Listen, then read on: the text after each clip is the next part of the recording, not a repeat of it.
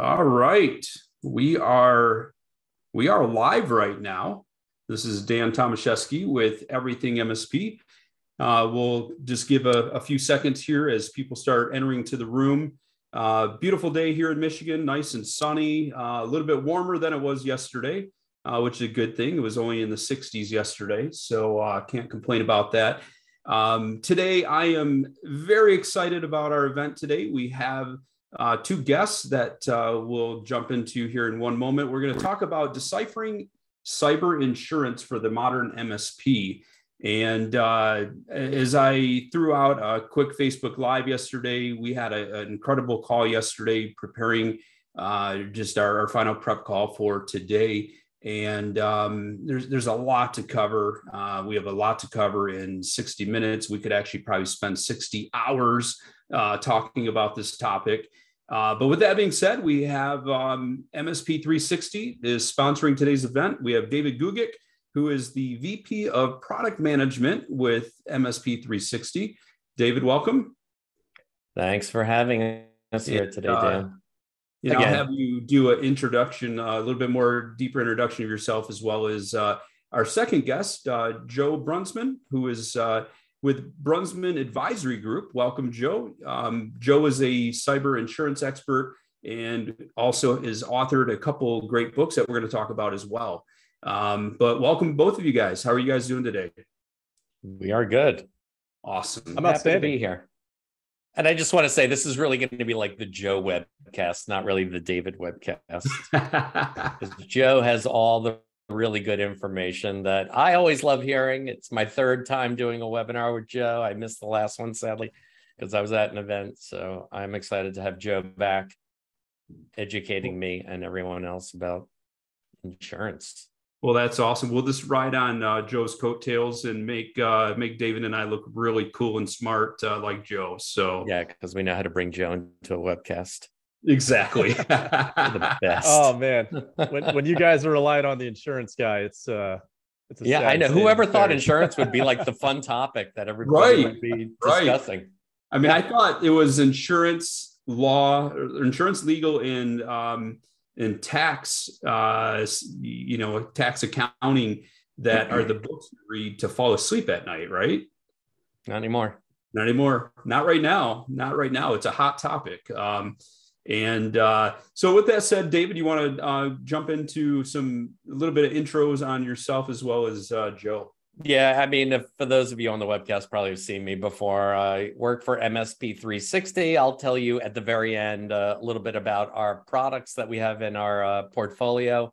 In case you're unfamiliar with MSP 360, I really just want to introduce Joe Brunsman and have him tell you a little bit about himself. He's got quite an interesting background, including what he's doing right now. So Joe, tell everybody a little bit about yourself and then we'll get into it. All right. So let's see, kind of the condensed version is I'm a former IT myself.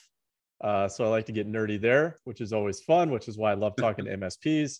I got my bachelor's from the Naval Academy in robotics. Back then it was just called systems engineering, and made this super cool semi-autonomous beer launching fridge that my then girlfriend, now wife, actually painted like a pinup girl, like a 1940s like bomber style on there. Awesome. Now my wife, so I figured that was a good sign. I got my master's in cybersecurity law from the Carey School of Law. Currently on my fifth book. Yeah, my fifth book. This one's going to be all about insurance for MSPs. So like you were alluding to before, if you need help sleeping at night, insurance is a damn good way. Yeah, we're going to talk about this more. Let me just interrupt you very quickly, Joe. So for those of you who are on the webcast today or just watching this recorded, there's going to be a slide at the end with a couple free ebooks that Joe has taken the time to write for everyone and is making them available for everyone. And we're also giving away an Oculus Meta Quest 2 VR headset. You do need to be online to win. We're going to pull from the active participants at the end and select a winner, and we'll ship it to you. So stick around for the end. And one other thing to throw in here, hopefully I didn't see something shiny and you didn't already say this, but Joe is a veteran. So Joe, I want to thank you for your service. Just wanted to. Oh, my pleasure. There as well. Thank you. I had 12 probably much too fun years in the U.S. Navy, and they paid for all my technology education. So that's awesome. Actually, yeah, turned out pretty well. It was a cool time. So that's pretty cool. I mean, we not only have a guy here that's going to share a wealth of knowledge on insurance, but you get IT as well. That's like the marriage, right? When you take those two components. So, it's one thing to have somebody understand, another specialty such as insurance, but to be able to get what we do, being that you had been in the business as well, is great. So thank you with that. All right. So very high level agenda before we just start asking Joe questions. And by the way, we haven't done the housekeeping yet. If anybody on the webcast has a question, click the Q&A panel and let us know what it is. Dan will be watching it. I'll be looking at it as well. If you want to chat with each other, go ahead, hit up the chat window. Let us know where you're calling in from. If you're in the US or elsewhere, always good to know.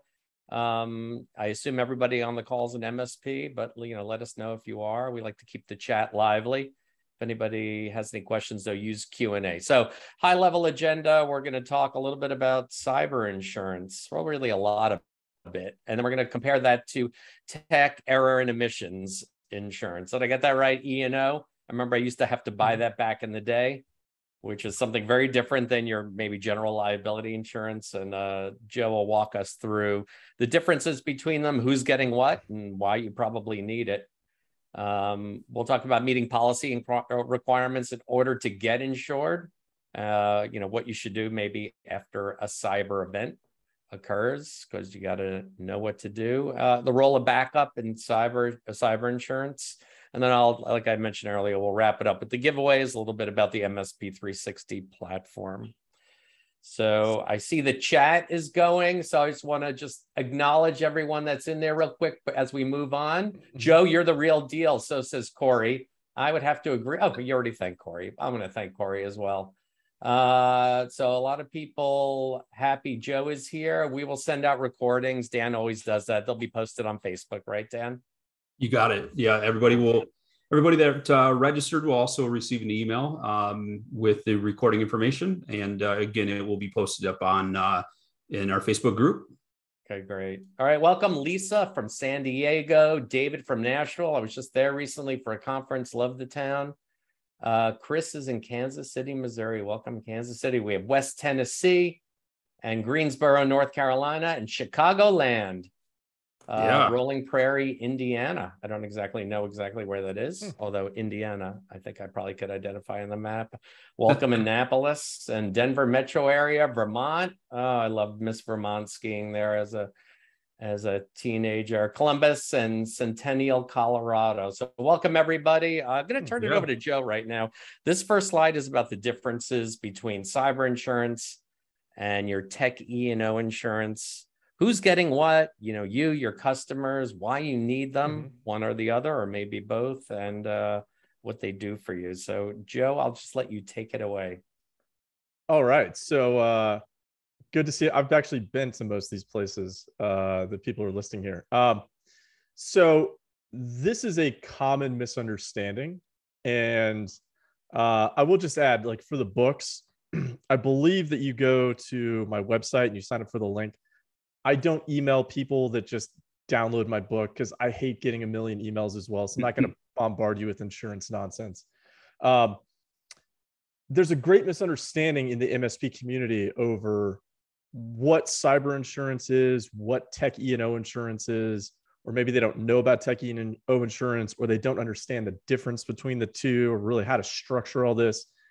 And as the liability landscape increases, it's more and more important for MSPs to understand kind of these basic insurance principles, right? Or liability principles. So the easiest way to think about this is that cyber insurance actually grew out of Tech E&O insurance. All right. So both of these policies have two sides and four buckets. The difference is in the first side, right? So the first side, just to kind of broadly explain for both of them, somebody wants money from your business. It'd be regulators, clients, vendors, right? In the terms of PCI DSS, could be some media liability. That's the first side. The second side is what people think of as cyber insurance. Now, within that, there's going to be 4 buckets of coverage. So if you look at a Tech E&O quote, or if you look at a cyber quote, and you just see this laundry list of things, and you're like, how do I remember this? How does anybody know what this stuff means? It's actually really simple. So, I've written thousands of pages on the topics of Tech E&O and cyber, but it really kind of boils down to the following. The first bucket is going to be data breach / cyber event. What are you going to see in there? You're going to see attorney, forensics, breach notification, credit monitoring, business interruption reimbursement. The second bucket is going to be ransomware.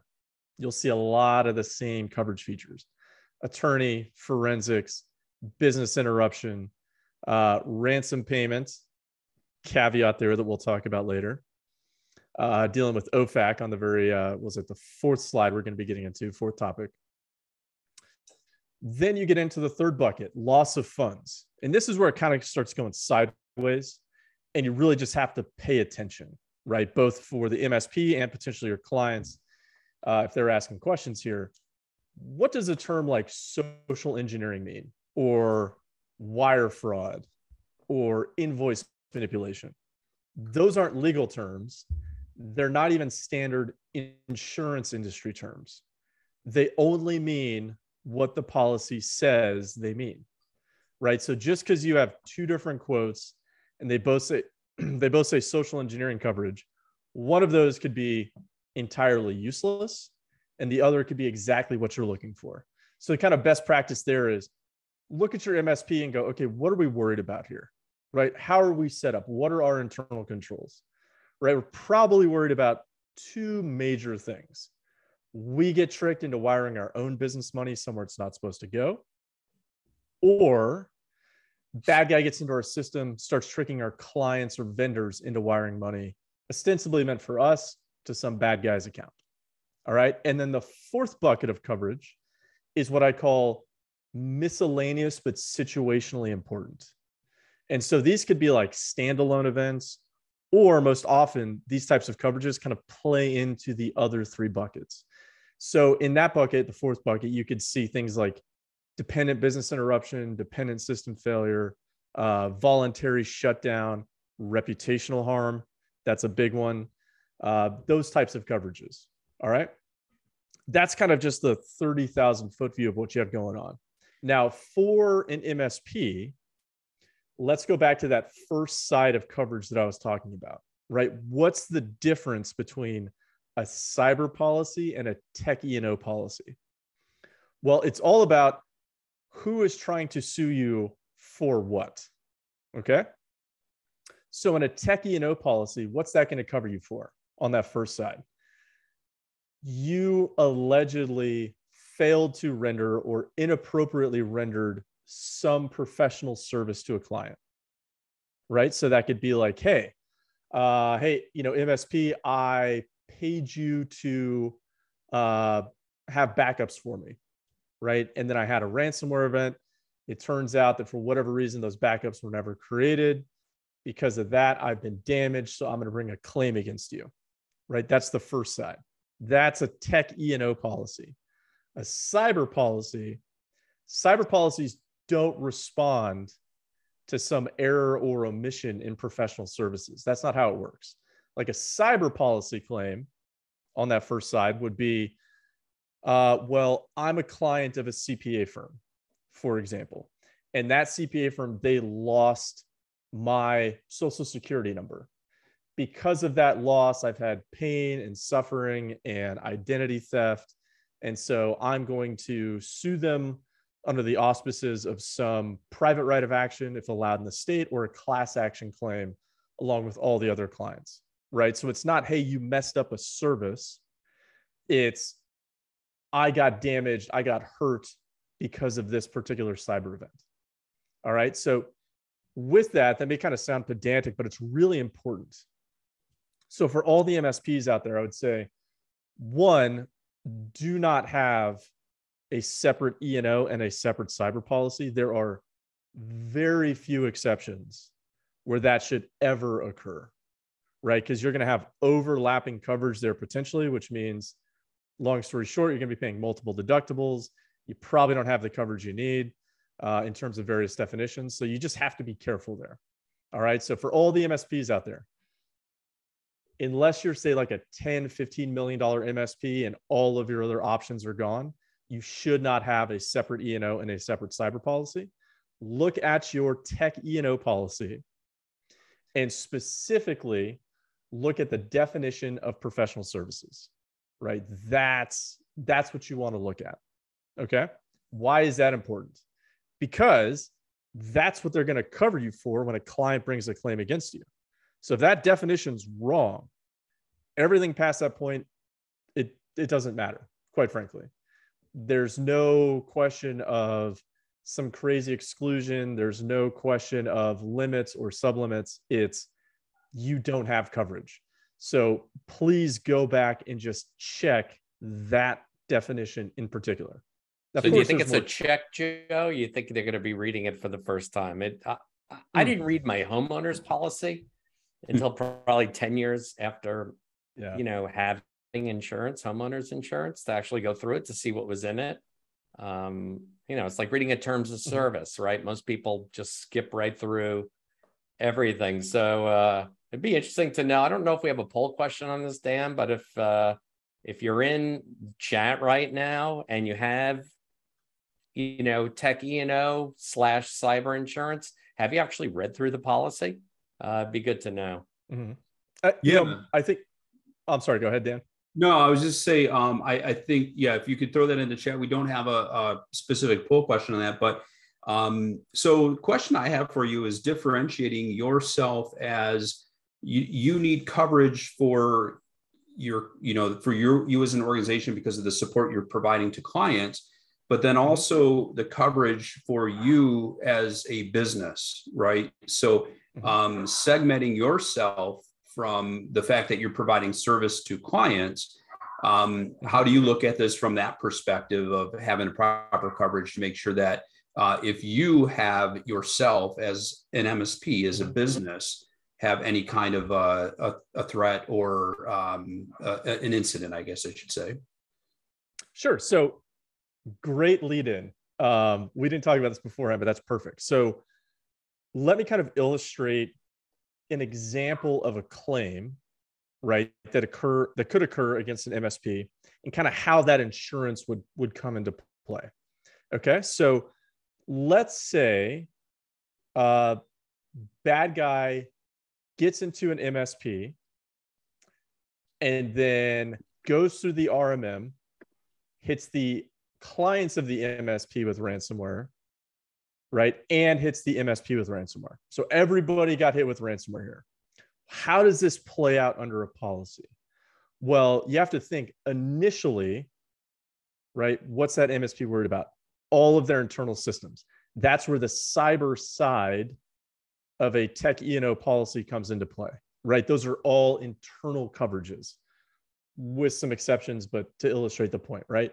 It's all internal coverages, like your business is losing money, your business has been damaged.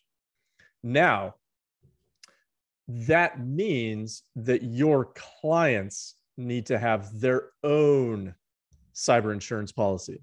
So if you nerd out like me and you have looked at all 50 different state and territory breach notification laws, they're all actually very similar, right? And we can all blame California circa 2007 because they're the first ones that came up with this.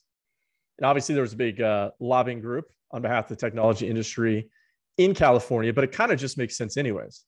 So MSPs are generally construed as data holders, not data owners, right? Just like, every time something in Azure gets stolen, Azure is not paying for the breach notification and the credit monitoring, right? Kind of same thing generally applies to MSPs. And so what that means is when we talk about, like, say, data breach or cyber event or ransomware or all those types of coverages, right? That's dealing with the MSP internally. Your clients typically have to go out. They need to pay for attorney, forensics, breach notification, credit monitoring, et cetera. Right now, the second side of your policy immediately responds to that ransomware event in our example. Now, what happens if those clients all turn around and they're bringing claims, generally we'll say lawsuits in this example, against your MSP?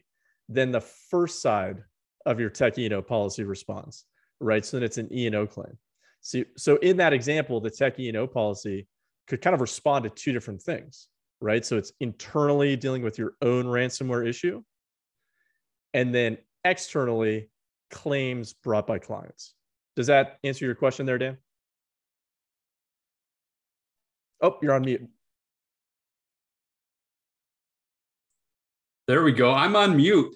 You'd think it was 2020 or something that I'm on mute, but no, yes, you answered the question. Thank you very much. So before we move to the next slide, Joe, let me just ask you something quickly. Mm-hmm. Is cyber insurance something that MSP should demand, say through their MSAs with their customers, that their customers have? Or should they not? Should they just, leave it up to the customer to decide? Oh, 100%. 100%. So I understand a lot of MSPs are very hesitant or nervous to bring up this particular topic. I will say that, kind of long story short, without getting too deep into kind of like the legal rationale for this, you don't want your MSP to be the piggy bank every time some end user does something dumb, right? And as a former IT guy, and you guys as current IT guys, it's that end user, right, that keeps everybody awake at night. That no matter what, there will always be an end user who somehow finds a way around every control you have put in place, right? And that's always the nightmare scenario. So you don't want your MSP's Tech E&O policy being a piggy bank for everybody else. So what that means is, just practically internally as an MSP, right, you're saying, hey, clients, you need to have your own little piggy bank there, right? I do have a video on my YouTube channel called Get Smart, Defense in Depth for MSPs. Highly encourage everybody to watch that. Of course, it's free. And, with that, you're transferring a lot of that risk back to the clients, right? That's important, because instead of a client coming to you with, say, $1 million claim or a $2 million claim, where it's all the, business interruption costs, the reputational harm, the attorney, the forensics, all that stuff that played into whatever event happened, right? Now they could generally come after you for maybe their retention, which probably won't be that high. Most likely all these kind of vanilla, bland business law claims, right? Such as breach of contract, negligence, gross negligence, unjust enrichment. Those are the most common ones we're going to see there. I have a separate video on my YouTube channel called, I think it's called Watch Before Disaster. Let me see here. Yeah, Watch Before Disaster. And in that video, I actually look at a real lawsuit against an MSP. And I go, hey, here are the allegations made by the plaintiff. What could that MSP have done to fight back against those allegations?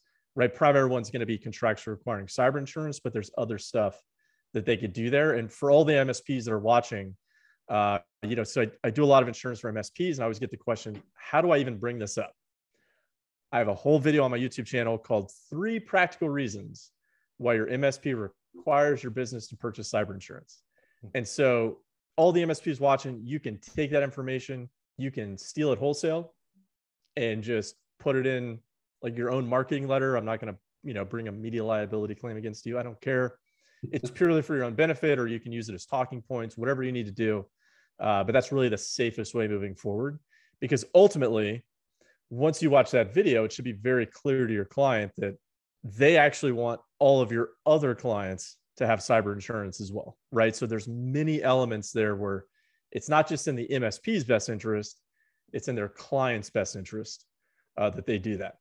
So for all of you who aren't doing it, 52% of you, please make that happen.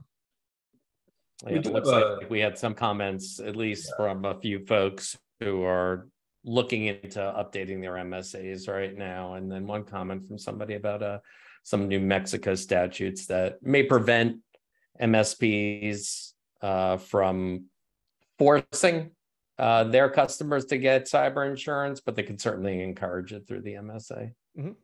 I'm not a legal scholar, so I can't answer that specifically for that state. But that's good. So, I mean, I think if we had taken this poll certainly a year or two ago, those percentages would be very different. So it's good to see that MSPs are now, really updating their MSAs, things that maybe you don't look at very frequently, especially since a lot of smaller MSPs are probably hiring, attorneys to draft their MSAs, and then, they're more of done on a contract basis, and then they don't think to reach out again. Excuse me, to have them updated as the laws change, or as cyber incidents change and insurance changes.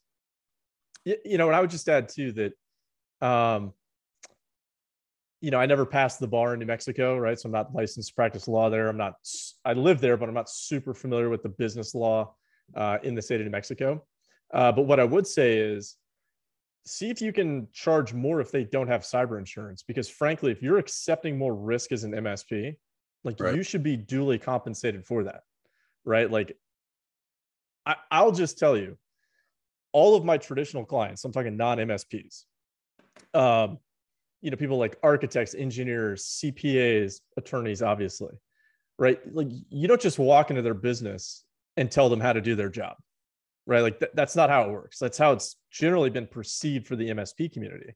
But I'm not going to go to an architect and engineering firm and say, hey, I want a bridge. And they go, okay, well, there's a, 20% safety delta here where we have to over-engineer the bridge. And I go, yeah, I only want 5%. I'm not trying to spend that much money, right? They're going to kick me out the door. It's just not a thing in any other business community. So don't be afraid, to kind of start putting your foot down as an MSP, because frankly, if you have a claim as an MSP, unless you're big and you have a juicy premium, the odds of you getting insurance next year are almost zero as they currently stand, right? So you got to start taking this stuff very, very seriously. Excellent. All right, moving on to slide 2. So just to keep everybody, I'm gonna get through my slides at the end pretty quickly. So I think it would be helpful if we could wrap up Joe's stuff in the next 20 minutes or so, Joe. Sure. So let's just keep that in mind. Otherwise, like Dan said, we'll just be here for a few hours, which probably everybody wouldn't mind. Right. So really, the next slide is about getting insured. What do MSPs need to do to meet the policy requirements for these sort of combo E&O / cyber insurance policies that they're going to more and more be looking to get? Sure. So it's, there's kind of two ways to look at this. So there's the MSP side, and then there's the cyber insurance side, both of which are going to have an impact on the MSP. So the first thing is, for the MSPs, if you're under, say, 5-10 million in revenue, there's really kind of only 3 insurance companies left for you in the current market. Now, hopefully that will expand. I'm not super optimistic there. So one of the things you need to start thinking about is, I know I'm kind of preaching to the choir here. So probably the easiest way to put this is all those best practices, cybersecurity controls, administrative controls, physical controls that you would harp on with your clients, please make sure that you're doing those internally. Right? If you're doing that, you're going to meet all the necessary requirements for Tech E&O Insurance, right? With maybe a few exceptions. With that, kind of basic problems that I've seen is, legacy clients that don't have contracts. That's just got to get fixed. You can't work in a world where there's just no contracts, because then it's he said, she said, and you're just asking for disaster, and insurance companies frown upon that. I would say, maybe to put it lightly. With those best practices, you guys know, CIS top 18 controls, or if you're mapping to NIST CSF or whatever it is you got to do, disaster recovery plans, incident response plans. I understand you guys are more technical than your clients are, right? So maybe they need a little more guidance there on what those plans could be. Insurance companies want to see that from an MSP. What is it really? It's, hey, generally you're going to know what immediate action steps to take. The next step is going to be call the insurance guy, get legal advice, and then move forward from there. But as far as your clients go, that's probably the more interesting side of it, quite frankly. If I could jump in real quick, Joe, and just mention, when you talk about having the policies and procedures and the coverage set up for ourselves internally, we should be a model, not necessarily the model, but we should be a model for our clients. And that just makes it so much easier for us to be able to have intelligent business conversations, getting outside of the technical hat, but having that business hat on, having those business conversations with our clients about this process, because the more they see our level of confidence in how we've handled this and how we've put things in place, they're going to be more accepting, and they're going to be more apt to adopt what we're recommending if they see what we've done. And I think it's just a critical area that we shouldn't overlook. So I've used the analogy of, when you're on an airplane and the flight attendant is giving the announcements of, in the event of an emergency, to have the oxygen mask on yourself first before you assist others. You have to take care of your own house first before you begin to help others. And if you don't have that in place, then it's kind of hard to give advice to others when you aren't following that same advice. Oh, absolutely. Right. And I know it's, as a business owner myself, right, I realize there's always that distinction between working for your business and working on your business. So right. As all the business owners out there, please don't be afraid to just take that time, put it aside to work on your business, right? And go, okay, what else do we need to do internally to make this happen? As far as cyber insurance goes for your clients, that's really kind of a double-edged sword. So there's good news and bad news moving forward. So the good news is you can use those applications as a talking point with your clients, right? So you can say, client comes to you, they go, hey, can you fill out my cyber insurance application? PS, please charge for that because you are accepting some potential risk and liability. So don't do that stuff for free. And it takes time, right? So charge for it. With that, I have a whole video on my YouTube channel, right, of something along the lines of what I wish MSPs knew about cyber insurance applications, right? So that'll help you internally with your own Tech E&O Insurance application, as well as kind of filling this out for clients.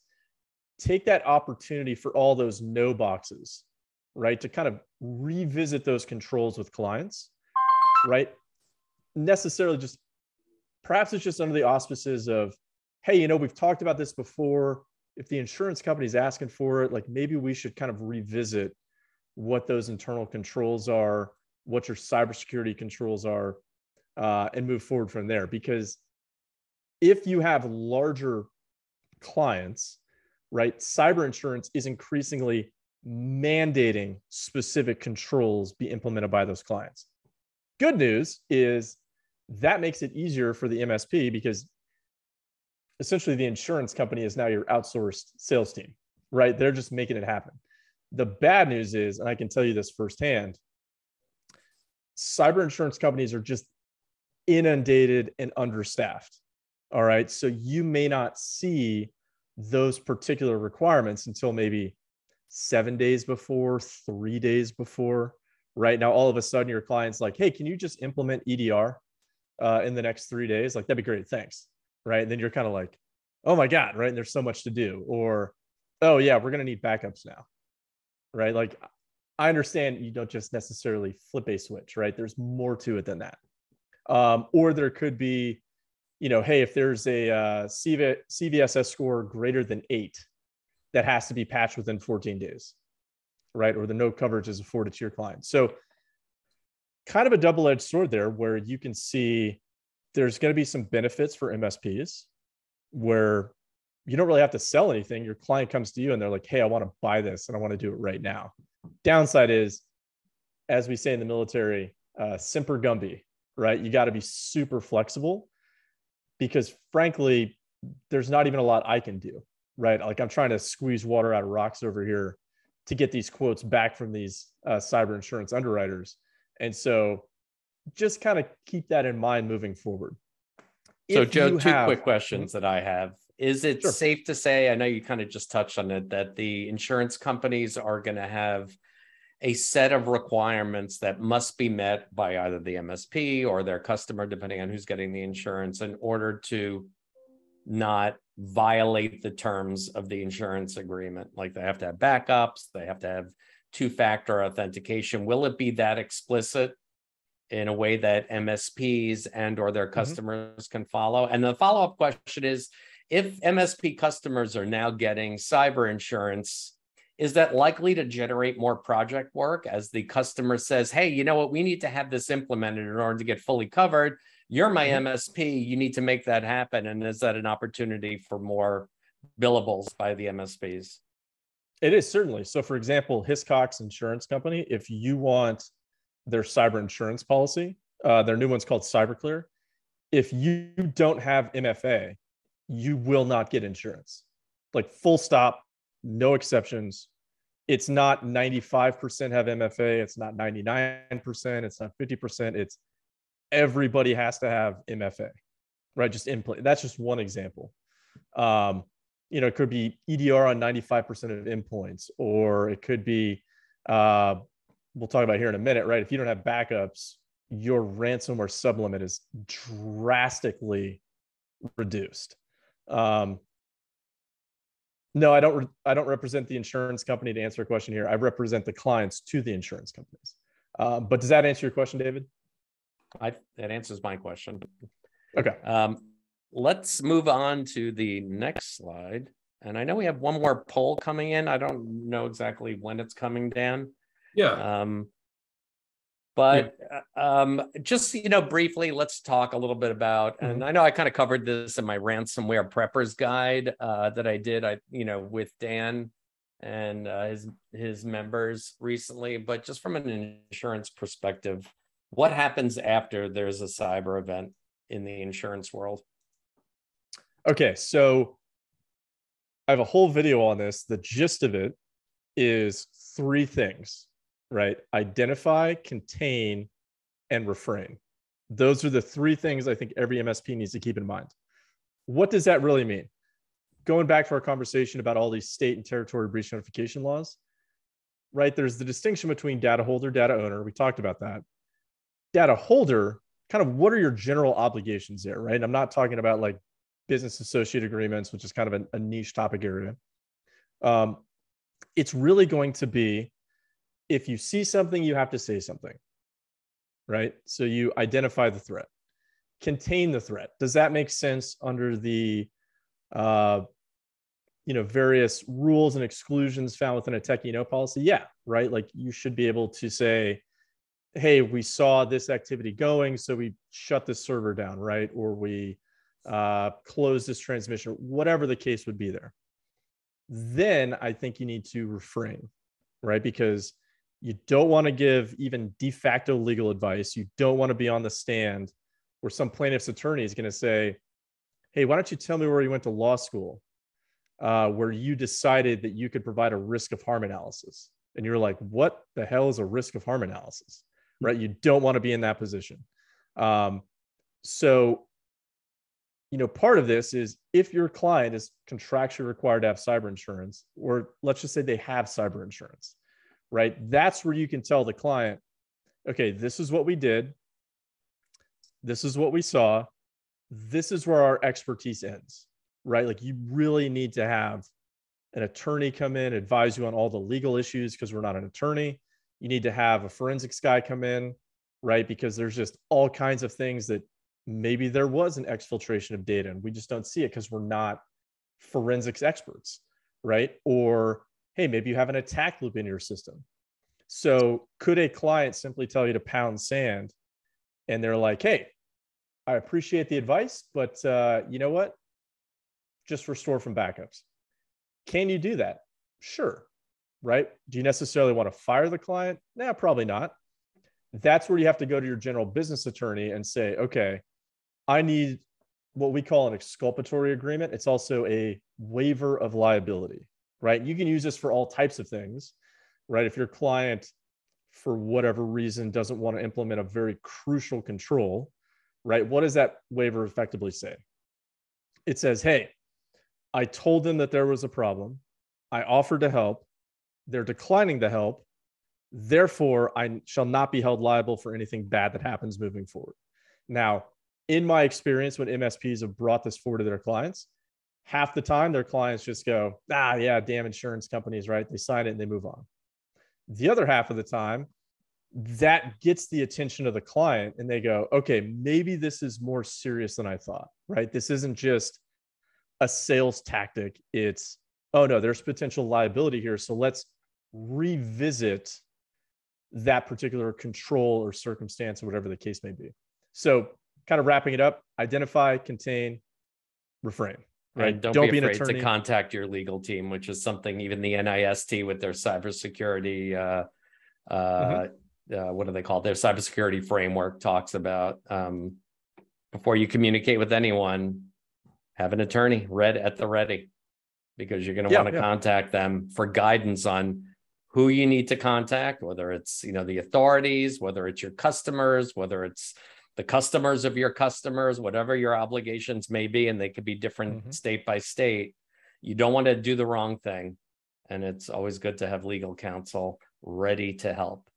Okay, so last slide before we talk about your YouTube channel and where to go to get more information from Joe, just the role of backups in cyber insurance. I'm sure this will be a little quicker one as we move into MSP 360 and the giveaways to wrap things up. All right, so the 30,000 foot view of this is, frankly, if you have clients that don't have backups, I would really question if they should be your clients at this point. Well, I will say this, Joe, just from our side, what we used to do an annual poll of MSPs, not just our own customers. And I think when I joined MSP 360 about 5 years ago, about 80% of customers at MSPs that had managed services were getting backups. 20% were not. And, some of those reasons were the right software wasn't being offered to everyone, but also back then, some customers were politely declining it, thinking they didn't need it. And that's changed a lot, at least over the last 2 years. We see that around 96%, which I sort of interpret as everyone's really getting backup services now. But I have spoken, you talked about exculpatory agreements and what do you do if a client doesn't want.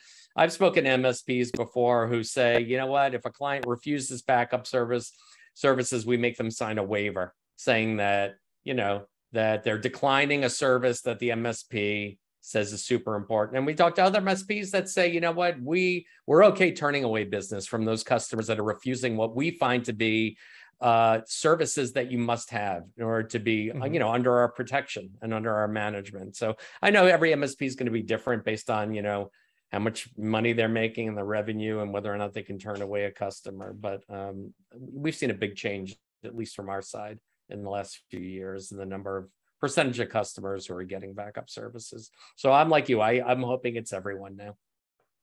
Yeah, I mean, ideally, it should be everyone. And interestingly, I'll bring up the Hiscox insurance example again. If you do not have cloud-based backups for crucial data, your ransomware sublimit, so it's normally like full policy limits, that gets limited to $25,000 plus a 25% ransomware coinsurance requirement, right? So what does that mean? That means effectively you would blow through that in a ransomware event in like the first, couple hours easily. So it's almost like not having any ransomware insurance at all. And so what we're seeing now, and it depends on the size of the business, what industry that business is in, the insurance company, they want cloud-based backups. They want multiple backups. It's really becoming more of an issue, right? And your client should understand that there could be, for some of those who just are kind of laggards or they just haven't gotten the point yet, there could be legal reasons why they need to have backups, right? So you could do this for just about any control, frankly. And that's where people have to go download my book. It's 500 pages. So just look at the table of contents. Recommend damage control, the second one there, unless you have CPA firms as the first one. Zip drives. Yeah, get those zip drives. maybe they have document retention requirements, right? If they're a CPA firm or there's some like licensed professional, or they fall under reasonable cybersecurity requirements, right? In which case they have to do it. Oh, 8% tape backups. So you put the funny answers on there, you're going to get some people, maybe they're accurate. I'm sure the floppies are not. Right. But yeah, I mean, there's still a lot of enterprise tape out there, though. There's been great investments in tape systems. And if you're an enterprise that has it, I can understand still using it. Yeah. So there's, a ton of potential legal reasons. The various breach notification laws, that's a bad term because many of them also have cybersecurity requirements built into them, right? Even if your client isn't under some like federal law, like Gramm-Leach-Bliley Act or HIPAA HITECH, there's all these state laws out there. The state law that applies to your client, it's typically where your client's client is a resident of.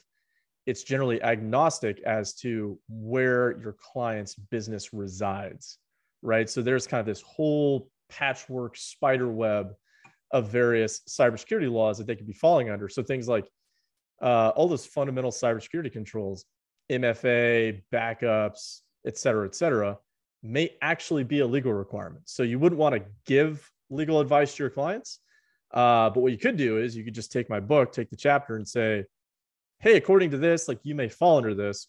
Maybe you should go ask an attorney, to make sure that your cybersecurity requirements are up to speed, because there are potential coverages for regulatory fines and penalties, but it's where insurable by law. And none of us actually know where that is. And I've spent way too much time trying to figure that out. I've asked like the 5 most brilliant attorneys in this field, and they just laugh and they go, yeah, we don't know until the case pops up. So there's plenty of reasons why things like backups, all those other fundamental cybersecurity controls really should be in place. And to kind of answer the last question here, we're talking about waivers, exculpatory agreements, waivers of liability. In that particular regard, go talk to your general business attorney. The rules on those are hyper specific to the states, right? So like if you're in Texas, you could effectively write it on the back of a napkin. Both people sign it, it's good. That's not going to fly in New York. You might need very specific language inside of it. There's all these issues with if it's against public policy, how far you can go with that. So I'm not giving legal advice there. Please go talk to your general business attorney and at least have like a stock form, right? To kind of put in your business owner bat belt, and that'll help you moving forward. And this is the time in which that legal advice is so critical. It is not a DIY. It is not a Google attorney at law. Leveraging your business attorney is critical in this case because this can make or break your MSP. And we're all here to survive and be sustainable for the long term. And any legal advice that we get is, an investment into our business to ensure the sustainability for ourselves, our employees, and our clients. Yeah. And things like your MSA, your SOW, SLA, that's not general business attorney stuff. That's hyper specific. Something like an exculpatory agreement, limitation of liability, or liability waiver, any general business attorney should be able to help you with that stuff. Okay. Great stuff, Joe. I know Joe mentioned his website a lot, his YouTube channel. They're up on the screen right now. You can head over to thebrunsgroup.com and get access to those ebooks that are listed on the right, or just take a picture with your phone while you're on. You can scan those QR codes later for direct links to them.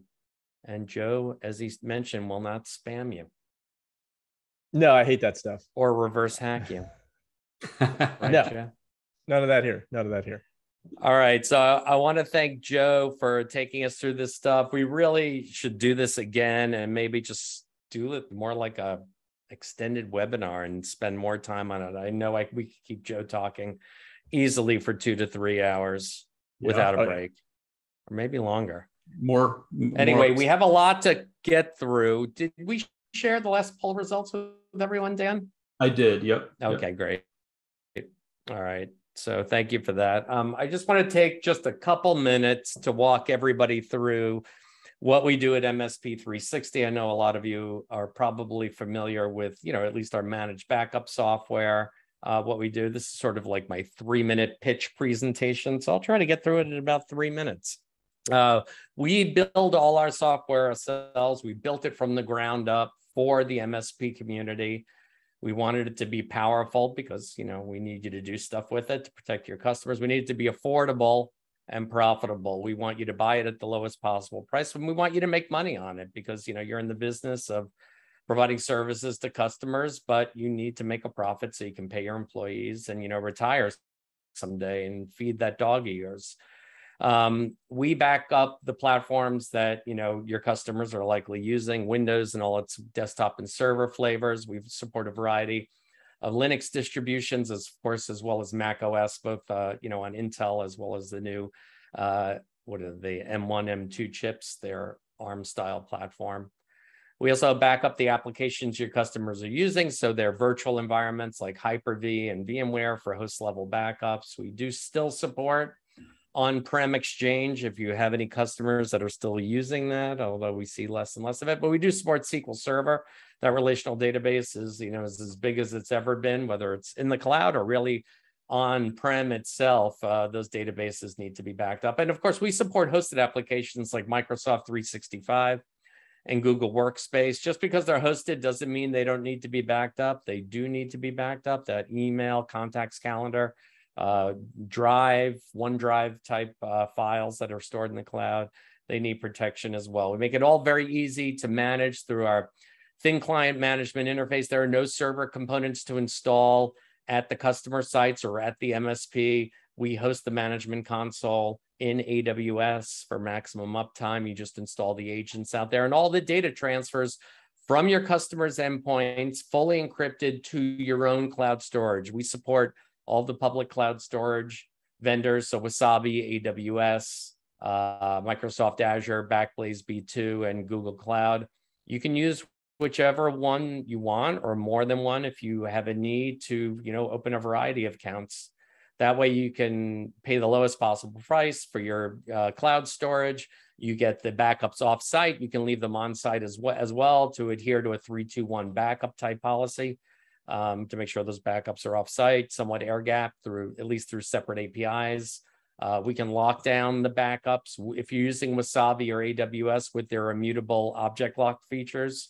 So if you're concerned about some malware actor getting access to, it's the software and trying to delete backups, they can be fully locked down using object lock features that the cloud vendors support. So that's great if you have worries about it. So you're paying the lowest possible price for our licenses that start at $5 for desktops, and you're making the most revenue. That's the goal. Now, we are more than just backup. We spent the last few years writing a few additional products that are now in the portfolio and a part of the platform and run within the same user interface. We do have our own remote monitoring and management product, as well as our secure remote desktop product that we've renamed recently to Connect. That's so you can do interactive help desk or do unattended server administration for those things that you can't do through the RMM product. Everything is available through our trials and from our website. Managed backup, I mentioned, starts at only $5 a month for desktops. I think it's $10 for servers. Microsoft 365 and Google Workspace start at $1.20 per user per month. But I think we might be offering some specials there as well. There is discounting built in. The more you spend, the higher the discount. Our RMM product is available at $60 a month per technician or per admin, as you call them. That's for unlimited endpoints, and that includes the MSP 360 Connect product as well. If you don't have a need for an RMM, you're happy with your RMM, you're just looking to replace your remote desktop, that's available. List price for $35 per admin per month with unlimited endpoints. So definitely check us out. Speak to your account manager for the current specials. Check out MSP University, where we post a lot of custom content that's geared towards running an MSP, sales, marketing. I know Dan has seen it, he's used it, he likes it. We hope you would like it too. This is content we create for free.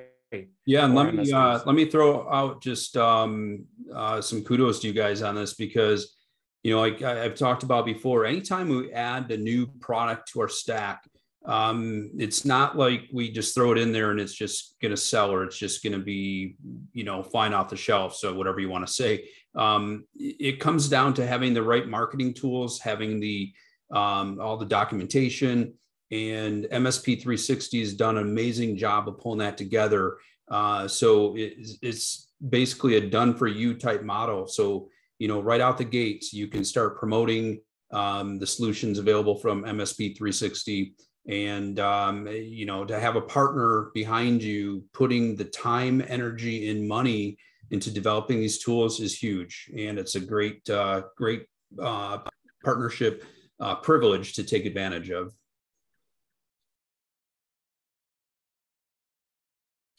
Go ahead, David.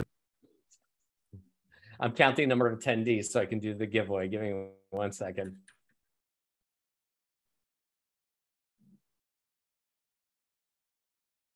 How many attendees do we have on? I think it keeps looping for me. Is it 40 right now? Yeah. Yep. I think it's looping around as I'm counting, which is why I ended up at 80, and I'm like, that can't be right. Okay, so we have 40 attendees on, except for Edward, who's on twice. So I'm gonna look for any duplicates there. And I know some of you may have called in separately from the meeting. All right, so the next slide is, if you have any last Q&A, just throw it in chat or in the Q&A. I know most folks haven't been using the Q&A, that's fine. Throw it in chat if you have any questions. We're gonna give away the MetaQuest 2.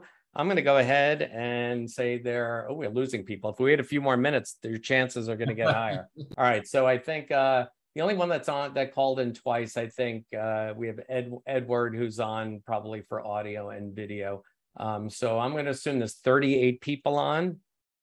Let's just do 39 just in case. So I'm going to do a random number. I'm going to random.org to pick a random number between 1 and 39. The answer is 36, and I'm counting down right now. That's 1, 2, 3, 4, 5, 6, 7, 8, 9, 10, 11, 12, 13, 14, 15, 16, 17, 18, 19, 20, 21, 22, 23, 24, 9, 30, 1, 2, 3, 4, 5, 6. I'm on 36. The winner of the MetaQuest giveaway is Stephanie Hammond. So congratulations, Stephanie. Now, Stephanie, if you're not in the United States and shipping is going to be a problem, we will gladly give you an Amazon gift card equivalent. Otherwise, somebody will be in touch with you. I'll get your registered email from Dan. We'll have the marketing team reach out to you to get your address, and we will send that out to you. So congratulations, Stephanie, as the winner for the MetaQuest giveaway. I want to win one of those someday, I hope. If anybody has any final questions, as I mentioned, then chat is where it is. Joe's still here, so ask him something. If not, I'm going to let Dan just do a wrap up. Yeah, let's see if you have any questions. I'm seeing some funny faces out there. Questions? Bueller? John Hammond's sister from Jurassic Park. What's his buddy of mine, Hammond? He works for Huntress. Yes, he does. Yeah, John Hammond. Oh, yeah. John Hammond, yeah. He is a John Hammond. Yeah, he works. He's a great guy. Yeah. Smart. Yeah, went to you know what? Why not just throw in that? Just go check out his YouTube channel, Joe. He's got a good one. But make sure to check out Joe's. He's got a lot of free content that he wrote for you out there. The man doesn't sleep. It's what he told me before the webinar.